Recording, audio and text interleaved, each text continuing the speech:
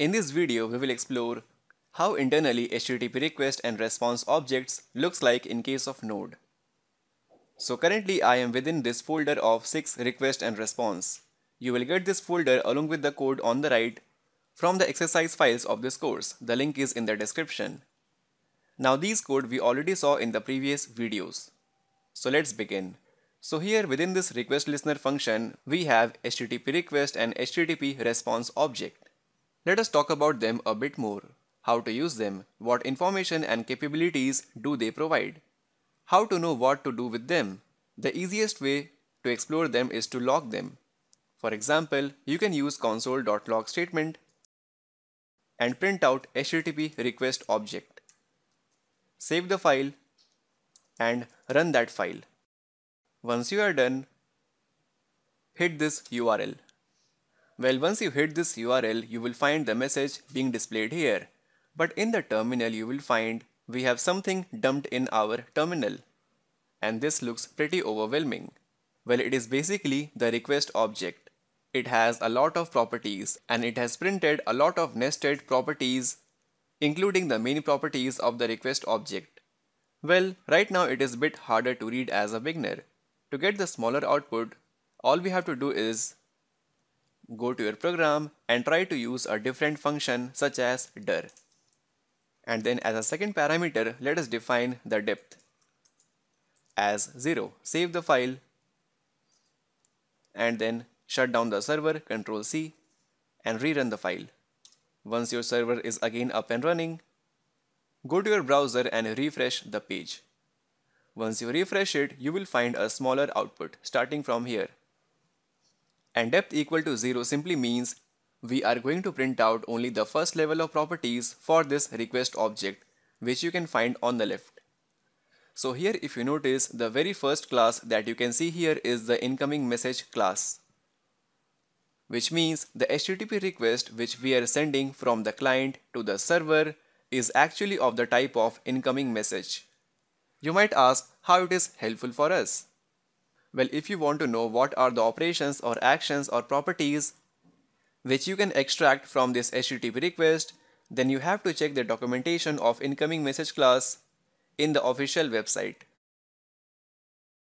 So for that, I will go to the new tab and look for Node.js API. Go to the first link, that is Node.js org/API/index. If you go there and maximize it, then you will find the HTTP documentation here. And then search for incoming message. Well, here we go. This is our class of HTTP incoming message. And within this class, we have all of these properties which you can make use of. Also make a note that sometimes developer get confused with the class of client request, which you will find here. Well, this client request is some other class and does not represent HTTP request object. It is something different. The main HTTP request object is actually this class of incoming message.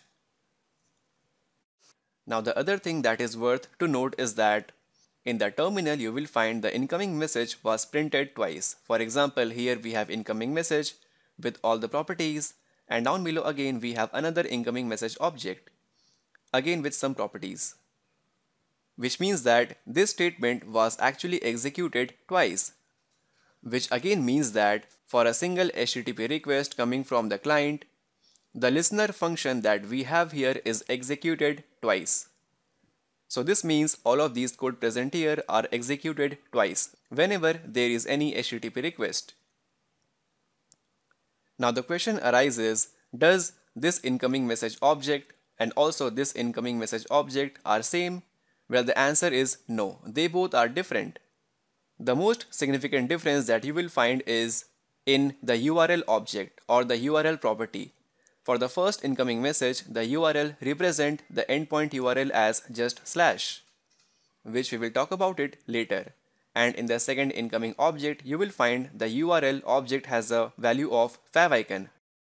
Well, you can even print those properties. For example, console.log and just type request.url. And also for the sake of more clarity, let us print one more log statement. This time print out test message. just a dummy string value. Save it, shut down the server, clear the console, and then rerun the script. And as a next step, go to your browser, localhost, and just refresh the page. Once you refresh it, come back to your terminal. So here we go. If you notice, for the first time we are getting the URL as just the endpoint URL of the home page along with the test message. And the second time this function was executed, we are getting favicon along with the test message. Now the first URL actually represents this base URL with a slash in the end, like this. Fine. Now the second URL, the favicon, simply look for the favicon present in the server. Now if you don't know what is a favicon, well, this icon is actually the favicon. For the Node.js website, this icon is actually again the favicon. Now proceeding, let us explore this response object. Now this response object is actually the HTTP response object that we are sending back to the client from the server.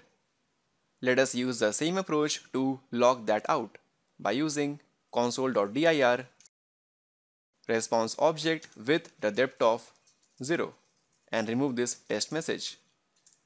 Save the file, shut down the server and restart it. And then refresh your page. So once you do it, you will find all the details of our response object. So the response object is of the type of server response class. So in the documentation, you will find what data you can send back to the client.